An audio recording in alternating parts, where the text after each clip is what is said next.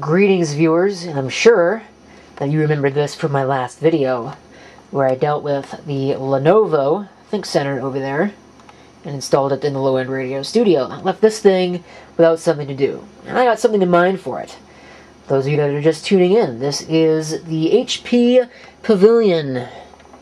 Well, I can't really read that anymore, but it was a Pavilion A320N. I think I gave $15 for this at the thrift store on an as-is basis. It turned out not to work. The motherboard had failed, so I pulled it all out. And what we ended up with was this, which I can't move because the feet are getting stuck on the table. Actually, it's not the feet, it's the front panel. This is a very unwieldy case, but regardless, this is what is here. And I don't have a video light either, so this might be a little interesting. Either way, you can see that's very definitely not period-correct hardware. This would have been an AMD, probably an Athlon XP of some kind. This is actually a Core 2 machine with a custom heatsink. It's actually a low-profile heatsink because that was the cheapest heatsink they had. This is an Intel DQ35JOE motherboard. It's got an Intel Core 2 Duo E 8200 CPU. I think it's got 4 gigs of RAM installed on it. It might be 8. I don't actually remember, but it will eventually be upgraded to 8. It's got this 80 plus HEC power supply in it. This is the only system I own this power supply will work in, which is very interesting. No hard drive in it right now because I pulled the drive out to go into the other machine that's in the studio now. It's got this lovely card reader installed in here. That was from Adele. Wow, is the field of view on this camera ever narrow. Still has the HP supplied CD burner right there. And also the DVD-ROM. The DVD-ROM doesn't work, so I will be replacing that. But I'm also going to be replacing this motherboard because, as it turns out, I have this right here. This is a slight upgrade in terms of board. It's a Q45 chipset with a DQ45CB motherboard on a DQ35CB motherboard.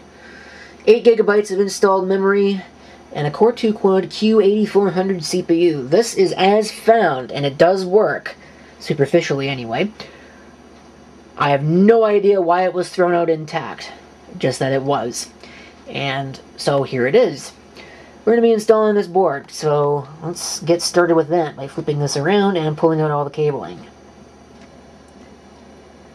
Okay, well that wasn't so bad, even though it's got one of these really annoying standoffs in it. I don't like those. But regardless, the old board is out. And now, live, in theory, it wants to be difficult. Usually I can do this with one hand, but maybe not today. But I was going to take the I/O shield out for you. I guess I won't be doing that. Here's the old board. You can see just how small that heatsink really is in comparison to the massive Intel one. And it does indeed have 4 gigs of RAM on it. They're not even really matched memory modules either. Hopefully I can get those matching. So, let's go ahead and remove this I/O shield, put in the new I/O shield because it is different, and get this thing ready to go. Okay, new board is installed. I don't have any of the peripherals hooked up yet because I want to do a preliminary test. Oh, there is one thing I forgot. Not important. Ultimately probably won't even matter. Probably doesn't even register on the small potatoes of the scale on which things matter, but I want it there. So, plug in the fan. And we can do that live for all of your watching pleasure. You can watch me struggle to plug in the fan. Alright, so there it is. A case fan. Hopefully it works. Alright, so everything should be there that I need to give this a quick test. I hope, because this thing uses a single-piece front panel connection, as you can see down there, that all of those are standardized across Intel boards, and this is going to work. I guess we'll find out.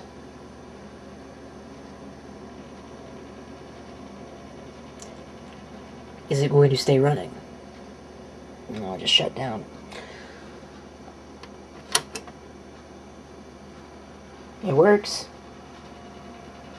At least I got that much going for it. And there we go. Let it do its post thing.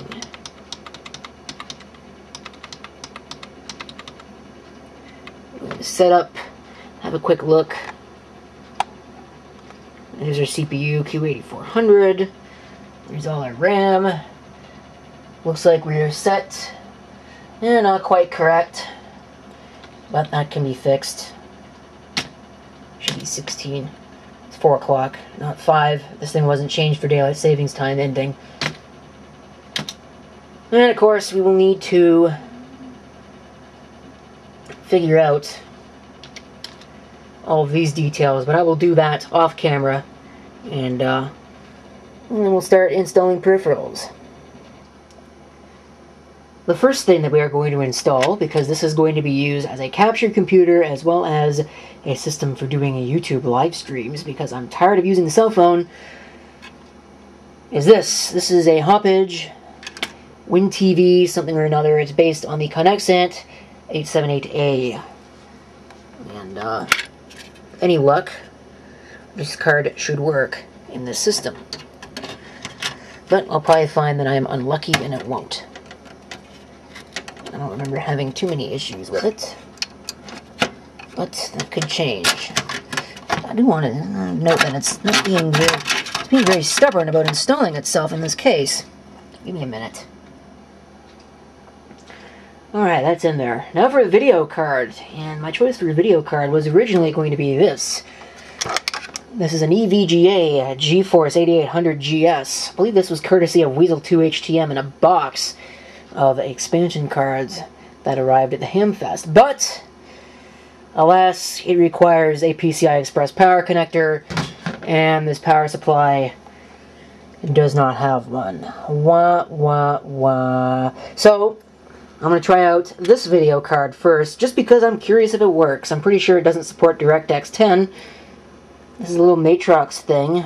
Exactly what it is, I don't know, because it doesn't really say anything on it. MGI. I don't know. Matrox Max 2. I'll plug it in and give it a shot. Just see what it does. Well, it certainly went into place. I'm not going to screw it in because I'm not going to keep it in there, but I'm curious about two things. Does it work? And what is it? Alright. Oh, fan is good.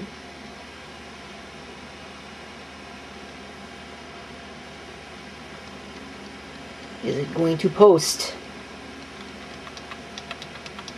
I don't know. That's not looking... Oh, here we go.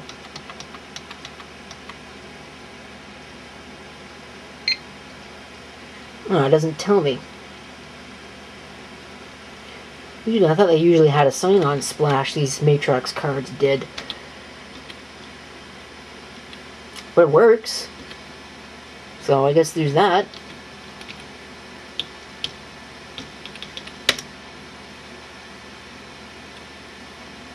That's funny. PCI Express graphics negotiated with, not detected, and yet here I am using a PCI Express graphics card. That's weird. Alright, let's pull that thing out of there and put something actually worthy in. Okay, I did a little bit of research. As it turns out, there is a sticker on it that tells us a little bit more about what it is. That sticker right there. See that? This is a Matrox Parhelion APVE, 128 megabytes of memory, and predictably, of course, it really isn't going to support what I want. So, cool that it works. I throw it into another machine that uses that.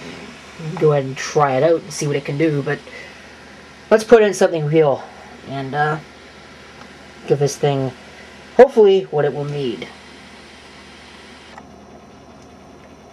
Now, this card installed now. This is, I forget exactly, I think it's an 8400 GS. It's working fine, although it's based on the G84 Silicon. Sorry, I think this is the G86 Silicon, if I remember correctly. So, not that great, so I'm going to pull that out. I have one more card that I can try, just to see what it is, before I actually put, you know, the final card in there, which is going to be the Quadro FX 1800. Assuming it still works. I haven't used it in a while. Alright, here it is. Installed. The Quadro FX 1800. I wanted to put the 4600 in here, but unfortunately, that also needs the PCI Express power connection.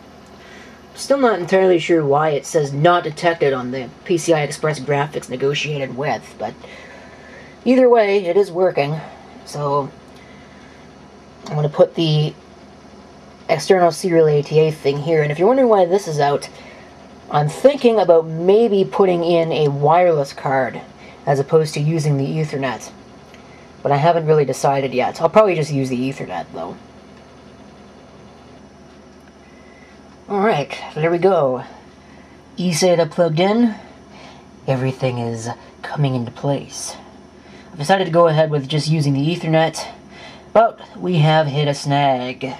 Particularly interesting snag, because there is one thing this motherboard is missing, and that is IDE for these optical drives. I didn't know I had to replace this one anyway, but it looks like I'm going to have to replace them both.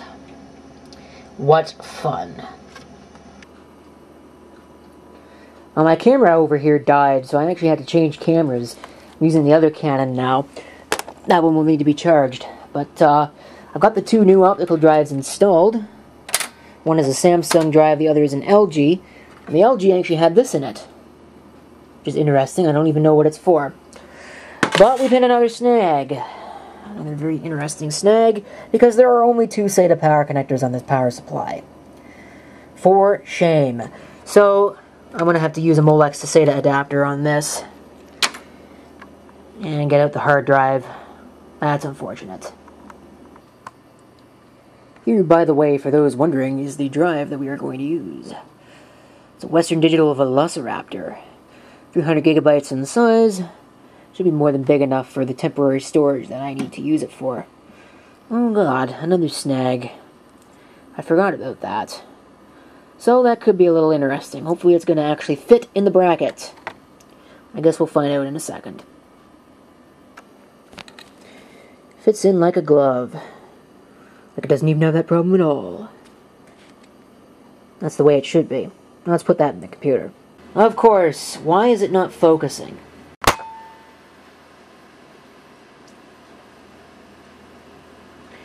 Of course, get it all in place, all nice and hooked up, and it turns out the drive doesn't even work.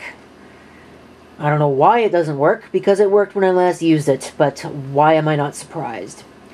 So, time to replace it with something else, I guess. Okay, so we'll go ahead and we'll check our drives now. I went ahead and I threw in a 160 gig Western Digital drive that came out of the ThinkCenter in the first place. We'll see if it's any better, any happier. That's a lot better. I don't know why the ports are all messed up like that, though, and my battery is almost dead. So I'll have to make this quick. We're going to be installing Windows 7, and it will be 32-bit, so you can see I've dropped it down to 4 gigs of RAM, because 8 gigs is useless for 32-bit. The reason why I'm using 32-bit is because this card will not install under 64-bit. I had quite the hell of a time trying to get that to work on the machine over there, before eventually just giving up on it, because I didn't want to reinstall Windows. So, that's how we'll do it. Ay, ay, ay. Apparently, we have some issues here.